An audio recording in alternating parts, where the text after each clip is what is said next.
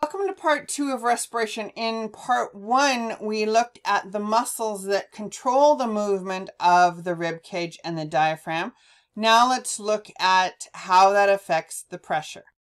Okay, with this video, it will show you the changes in pressure and talk about pressure laws and gas laws. Don't get too wrapped up in the math and physics behind it, but I think it's really important that you realize there are principles behind this. And I'll talk you through them if you get too confusing. And if you get confused about it, just watch how volume and pressure affects the breathing.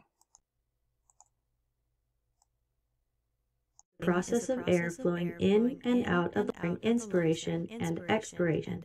Air movements are governed by the principles of gas laws. Basically, from higher to lower pressure. Pressure within a cavity increases when its volume decreases, and vice versa. Volume of a given amount of gas increases with increased temperature.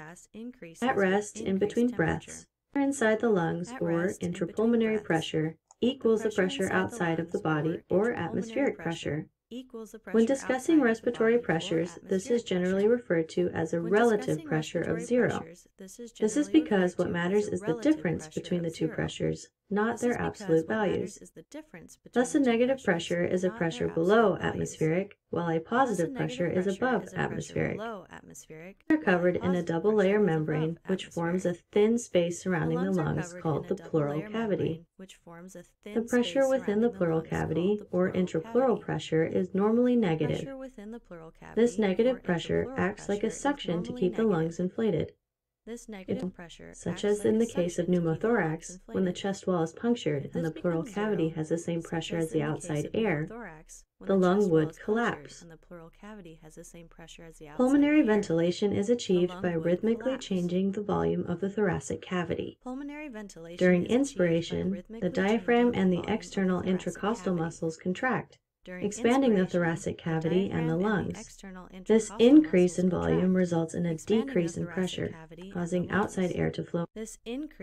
Another helps to inflate the lungs is the warming of. This effect is most notable on a cool day when the temperature outside is significantly lower. The inhaled air increases in volume as it warms up inside the body and inflates the lungs, facilitating inhalation. Okay, so let's again. When the chest cavity expands, that will decrease the pressure. So as the chest cavity expands, you have an increase in the volume of the chest cavity. So the chest cavity is expanded due to the rib cage is going up and the diaphragm contracting and going down. That increases the volume of the chest cavity. You increase the volume of chest cavity, that decreases the pressure. And with the decrease in pressure, that now has given a pressure difference between inside the lungs and outside the lungs. And so it's something called a negative chest pressure. And because it is negative, that will result in air rushing in through the nose into the lungs. Okay, this is done with just regular breathing, but regular breathing will activate the intercostal muscles and the diaphragm. While inspiration requires muscular contraction and hence energy expenditure, expiration during quiet breathing is a passive process, and the muscles relax. Thoracic and lung volumes decrease and pressures increase, pushing on the elasticity of the lungs and ribcage, their ability to spring back to the original dimension. Pushing air out of the lungs. So to summarize, in this situation, when the expiration occurs, it occurs because the muscles of the rib cage relax. And when the muscles of the rib cage relax, the rib cage drops. The diaphragm will relax and it will curve back up again. Because the rib cage and the diaphragm have now decreased, you have a decrease in your chest volume. And that decrease in chest volume will increase the pressure, naturally, and naturally air is pushed out of the lungs, and this is done passively because it's just due to the recoil of the lungs and the decrease of the rib cage. So this can be affected if there is a problem with the rib cage or the decrease in the elasticity of the lungs. So passive breathing is, relaxed breathing is passive.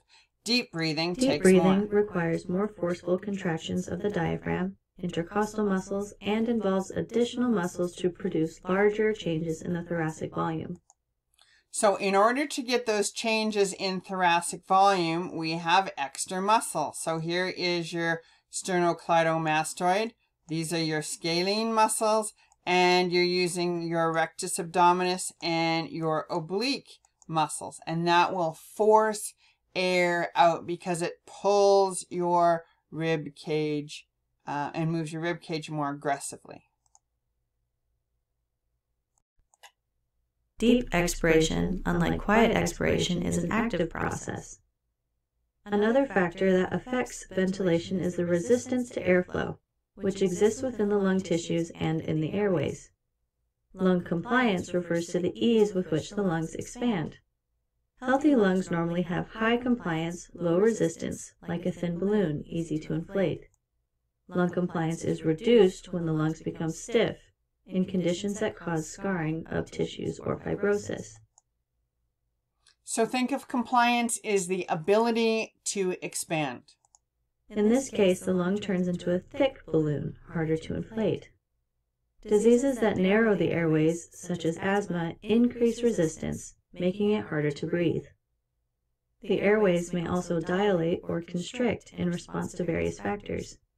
For example, parasympathetic stimulation and histamine typically narrow the bronchioles, increase resistance, and decrease airflow, while epinephrine, a hormone released during exercises, dilates bronchioles and thereby increases airflow.